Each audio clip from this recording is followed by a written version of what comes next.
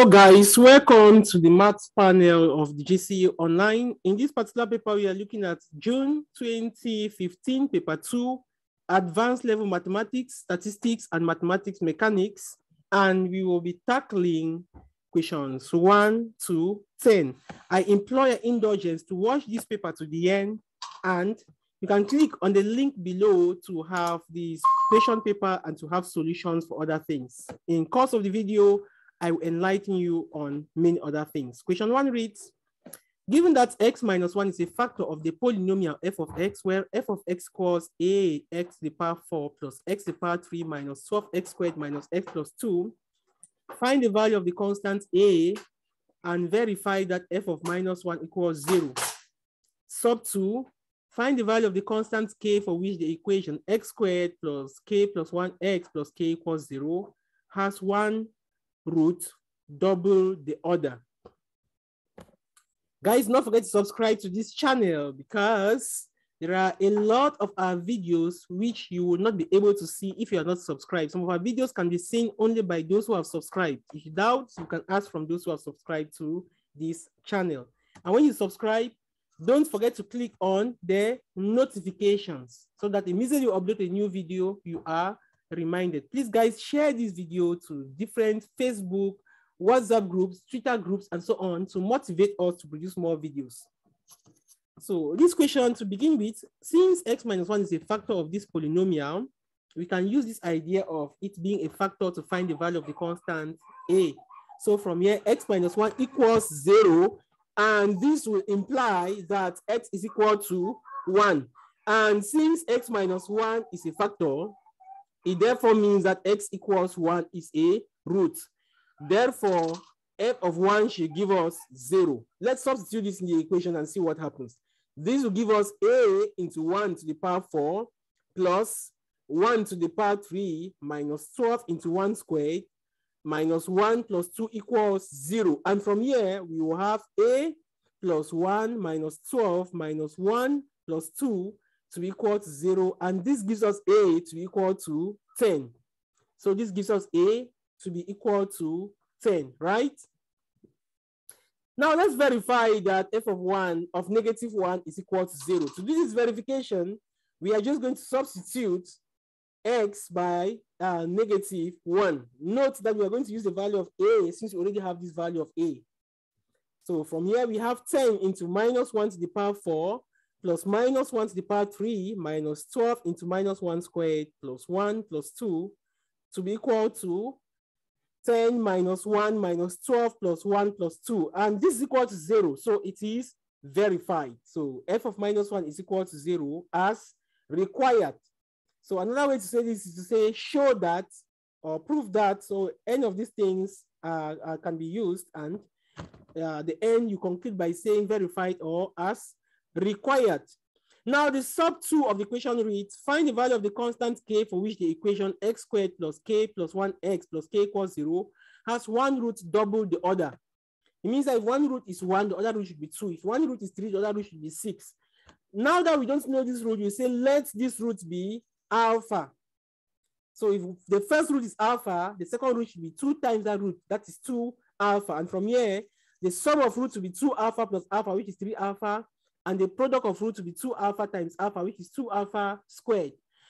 We can now form our equation in the form x squared minus sum of roots plus products to be identical to x squared plus k plus 1x plus k.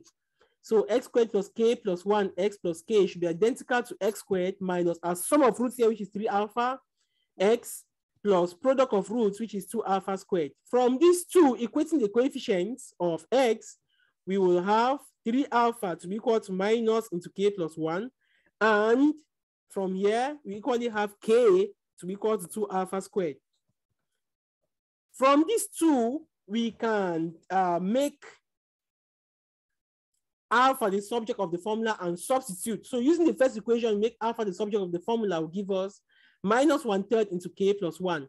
We substitute into the second equation, that will give us k to be equal to 2 into, we now replace alpha by that value, which is minus 1/3 of k plus 1. And all of that is squared. So this will imply k is equal to 2/9 into k squared plus 2k plus 1. So this gives us 9k is equal to 2k squared plus 4k plus 2. And this will give us a quadratic equation, 2k squared minus 5k plus 2 equals 0. When factorized, we have k minus 2 into 2k minus 1 equals 0. And the values of k will be k equals 2 or k equals a half. Guys, please don't forget to subscribe to this channel. It's very important to subscribe because that is what makes motivates us to make more videos. From your subscription, we will know that what we are doing is what you need. And from those subscriptions, it will motivate us to make more videos. Equally, when we see that you have shared our videos, we will equally continue to make more, because from these shares, it means that you know that the people are in need of these videos and you are sharing to them. Equally, from your comments, we will know what next to do. Are you interested in lessons, different corrections, not just mathematics? Leave your comments down in the comment section and we will know how better we can serve you more. Subscribe, click on the notifications, share our videos, and leave your comments. Let's now move to question 2. And to have complete corrections for all of our videos, just visit our website. You can see it on screen, www.gcemathspanel.blogspot.com. Why? Because most of our videos we don't put on YouTube, but we put on this website. So if you go there, you are going to see corrections for all the other years, paper 1, paper 2, and paper 3.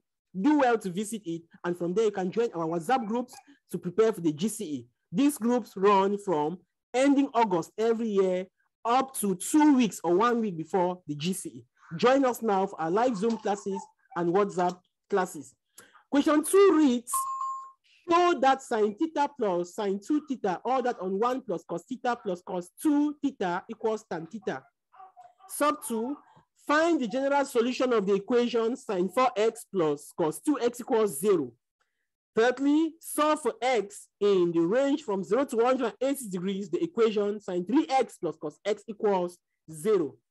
So we begin with the first part of this question. We are going to work with the left-hand side until we have the right-hand side. So with the left-hand side, we have sine theta plus sine 2 theta, all that on 1 plus cos theta plus cos 2 theta. And what does this give us? So from here, we work with the right-hand side until we have the left-hand side. And this will give us, so this gives us sine theta plus sine 2 sine theta cos theta, all that on 1 plus cos theta plus 2 cos squared theta minus 1. And from here, equally, we can factorize sine theta in the numerator and factorize cos theta in the denominator. And note that in this denominator, 1 minus 1 will be equal to 0. So we left just with cos theta plus 2 cos squared theta. So this will give us sine theta into 1 plus 2 cos theta. All this on cos theta into 1 plus 2 cos theta. Now this cos theta will cancel out with cos theta and we'll be left just with sine theta on cos theta, which is equal to tan theta, which is equal to the right-hand side as required. So this is the A part of this question, guys. And for you to have a complete solution for all of these question paper from question 1 to 10, visit our website now. There is a link in the description below. Click on that link and it will take you to the page where you have the complete correction. Equally on that website, you will have past questions for all the different years and the different subjects. And equally on that website, if you go and look at the certain link called join, you can join us for our Zoom live classes, for our Meet live classes, and join our WhatsApp groups to prepare for GCE, not just for mathematics, but equally for other subjects. Now let's look at the B part of this question. Find the general solution of the equation sine 4x plus cos 2x equals 0. We know that sine 4x is the same as 2x cos 2x, so plus cos 2x equals 0. And this will give us cos 2x into 2 sine 2x plus 1 equals 0. From here, cos 2x equals 0 or sine 2x equals negative a half. For cos 2x equals 0, 2x, the general solution will be equal to, because the primary value of cos 0 is, 90 degrees, right? So from here, we will have 2x to be equal to 2n pi plus pi on 2. Pi on 2, which is 90 degrees. And since we are looking for x will be equal to n pi plus or minus pi on 4, where n is an element of the set of integers. Now for sine 2x equals minus a half, the general solution will be 2x equals n pi minus minus 1 to the power n pi on 6. You can see this general formula from your formula booklet and from other sources which you have. So dividing all through by 2, we will have n pi on 2 minus 1 to the power n pi on 12. So this is the solution of sub 2. Now let's move to sub 3. Solve for x, where x lies between 0 and 180 degrees. The equation sin 3x plus cos x equals 0. Now, a lot of students had a lot of problems with this particular question, and many of them could not solve it.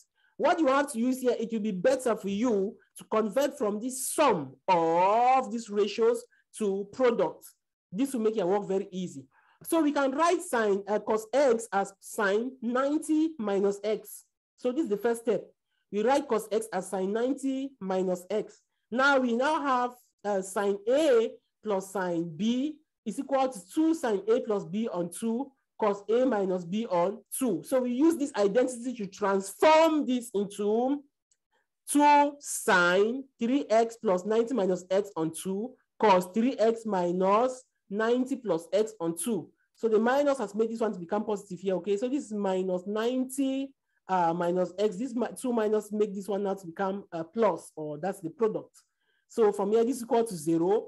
And from this step, we have 2 sine x plus 45 degrees cos 2x minus 45 degrees equals 0. From here, sine x plus 45 degrees equals 0, or cos 2x minus 45 degrees equals 0. And this gives us the values of x plus 45 degrees to be 0 or 180 degrees, and that for cos to be 2x minus 45 degrees to be 90, and the secondary value is 270. Making x the subject of the formula, in the first one, we have 135 degrees. We are not using the negative 45 degrees. That's because it's outside the range that is required. And for the cos, we have 2x equal to 135 degrees and 315 degrees. The degree is not there, but you're supposed to put it. When we divide by 2, we give us 67.5 degrees and 157.5 degrees. So these are the solutions in this interval from 0 to 180 degrees. Guys, please, please, please don't forget to subscribe to this channel. That is number 1. And number 2, there is a bell on this video. Click on that bell. That bell is called the notifications bell, because if you don't click on that bell after subscribing, when we upload a new video, you will not be notified. So immediately we upload a new video and you have clicked on that bell, you will be notified. Secondly, not all our videos are on YouTube, so you have to visit our website to get some of them. Equally, for those of you who have not subscribed, you are missing out a lot, because there are some of our videos on YouTube which you will not be able to watch if you have not subscribed. Only those who have subscribed to our channel can see those videos. You can ask your friends who have subscribed and you will find out that what we are saying is true. So you can equally visit our website and you will have tutorials for past GCE for the past years. You will have past questions and solutions. You will have notes in mathematics and other subjects, O-level and A-level, and you have a lot more. Guys, please subscribe to our channel, share our videos, click on our notifications, and leave your comments. We wish you the best as your parents write the GCE. May God bless you abundantly as you subscribe as well and share our videos and leave your comments. And the A grades are not far from you. They are there with you. May God bless you, and bye-bye.